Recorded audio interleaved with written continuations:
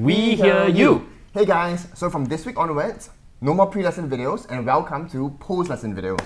So what we're going to do in the post-lesson video is to summarize whatever that we've covered in the lesson earlier, and then we're going to use this content to build onto the next lesson for us, right? So what we're going to do over here is we're going to summarize things in a separate piece of paper. So you can just take out any piece of paper, right?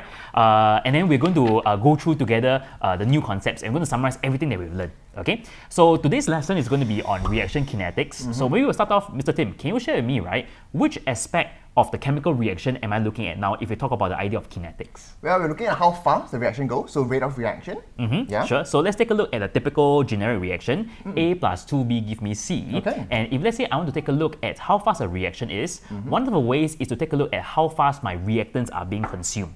So mathematically speaking, we're going to take a look at the idea of differentiation. So we can take a look at D, concentration of A against T, right? So that is differentiating your concentration of A against T. Now, this is a very mathematical concept, so let's take a look at a graphical manner. We're going to plot the graph of a reactant against time. So, Mr. Tim, reactant against time, do you think is an upward or a downward sloping graph? Well, reactants get consumed over time, right? So the concentration should decrease. It should be a downward sloping. Sure. So we're going to draw a curve that is downward sloping. And we're going to take a look at this thing called the instantaneous rate. So let's say I want to find out the rate at time t1. What we're going to do is we're going to draw a tangent at a particular point t1, right? And we are going to measure its gradient. We can calculate its gradient over there. That gradient will correspond to the rate of the reaction. Now, what happens if I want to look at this thing called the initial rate then, Mr. Tim? Okay, then if that's the case, then I need to make my T1 basically 0. Okay. Right? So we're going to take a look at the point where T is 0, and we are going to measure the same thing. We're going to draw the tangent and going to find out the gradient as well. Okay, beautiful stuff. Now, one of the important things that we're going to look at is this thing called the rate equation, okay, which is a more mathematical way of expressing the rate.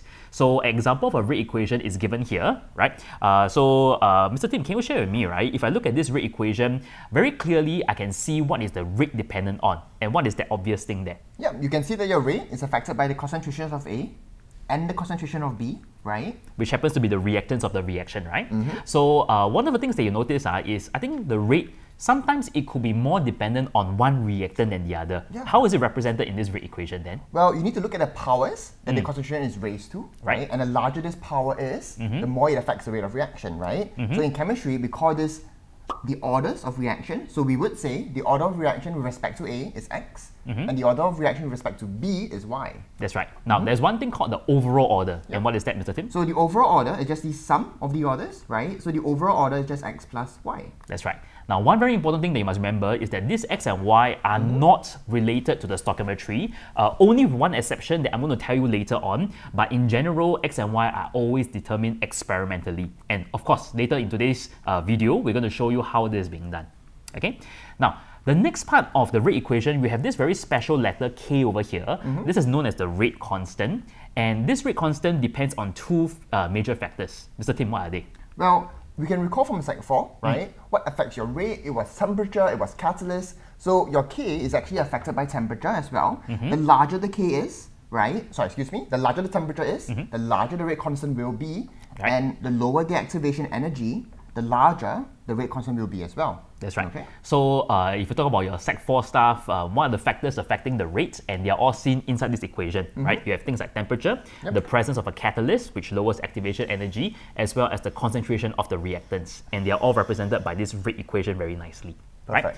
Now, one of the things that you need to do as a skill is to figure out what are the units for K. Right? Mr. Tim, can you run us through how do we find the units?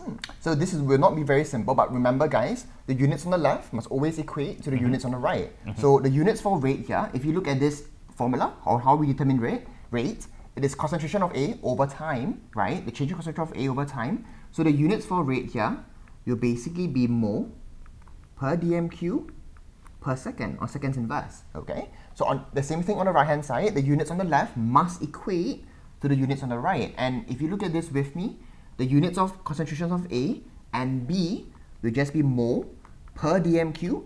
And since they are both raised to the powers of X plus Y, sorry, X and Y, and they're multiplied together, this will just be raised to the order of to the power of X plus Y, all right? So the units of K here, I'm just going to put this in red. The units of K here will basically be mole per dm cube per second. divided, right, by mole per dm cube raised to the power of x plus y, okay? So units of K, square bracket means units in physics. Units of K will be mole per dm cube per second, let's go, divided by mole per dm cube raised to the power of x plus y. So essentially what you're doing is making K the subject of the formula, and to do that as well, you're going to make the units divide each other as well, right? Okay, great. So you realize that this x plus y actually corresponds to the overall order of the reaction. Yep. So that's it. Okay, so this is the main general ideas of the rate equation. Now, the next thing that we're going to do over here is going to be finding out the orders of a reaction. So that is the next important skill we're going to do. And more often than not, exam questions love to give you a table of information. So we're going to illustrate this using an example over here. Let's take a look at this question over here. Now, this question shows me not only just the initial concentrations of A and B, they also give me the initial rate. And this information is sufficient for me to deduce the rate equation, right? So we're going to run through the method over here. The first of which is going to be the inspection method. Mr. Tim, can you run us through this? Yeah, sure. So first things first, guys. Look at these three experiments here. If you want to find the order of reaction with respect to B, then you need to make sure that the concentration of A is kept fixed. Now, Mr. Long, can you tell me which two experiments do that? For A to be the same, it will be experiments 1 and 2. All right. So what I'm going to do now with you guys is I'm going to do the inspection method, right? As the name suggests, we're not going to do any math, just inspect, all right? We just look. So as the concentration of B increases by a factor of 2, right? How does it affect my rate? My rate increases by a factor of 4. Let's go, right? And we know from simple math, 4 is just 2 to the power of 2, okay? So this tells me that when my concentration of B increases by a factor of 2, my rate increases by 2 square. So that square tells you that the order of reaction with respect to B is simply 2. Wow, this eyeball method is really fast. Powerful. Yes. So let's find the order of A then. Sure. So wait, to find the order with respect to A, then I need to keep B fixed, but I don't see that. Right, so therefore we cannot use the eyeball method, we cannot use the inspection method, we have to use this new thing called the mathematical method. Okay. So how do you do that, Mr. Tim then? Well, to do the mathematical method, what we're going to do is we're going to write rate equations for the experiments that we choose, and it doesn't matter which experiment you choose, up to you. So for this example, I'm just going to choose experiment 1 and experiment 4, okay? So you can see what I've did here. I'm going to write out the rate equation for experiment 1 and experiment 4. Just bear in mind, you already know the order of reaction with respect to B, which was simply 2. Okay? So I have these two rate equations simply written out. And remember, guys, bear in mind, your end goal is to find the order of reaction now with respect to A, which is basically M. Alright? Now, Mr. Leong, how do I get rid of K? So I think this is going to be a set of simultaneous equations. The easiest way is to divide the two equations together. Okay. So the moment you just divide them, so you can imagine, just divide them across, and of course, because K is the same, your K, you simply just cancel off each other, and you can find M. Now, so from here, you just do your math, type in your calculator, and my mental power will help me out. M equals to 1. Oh, wow. Well done, Mr. Tim. Very good mental power, indeed. Thank you. Okay, and that's it, right? So this is where we have the inspection method and the mathematical method. So from here, we can conclude the order with respect to A is 1. The order with respect to B is 2. So my rate equation will be a very simple rate. Let's go, guys. Equals to K, A, raised to the power of 1, which is the order, right? And B, raised to the power of 2. And that's it. That's nice. So this is one of the very typical questions, and you have to be very proficient at this method. So what happens if the question gives you time instead? Mr. Tim, what would you do? Wow, if it's time, I'm so uncomfortable with time, right? I will try to make it look like rate instead. Okay. So guys, we saw this in class. If the question focuses on product, right? Then if I were you, I would make another column here to kind of reflect rate, okay? And you guys remember, if the question is focusing on product, then your rate is just proportional to 1 over t.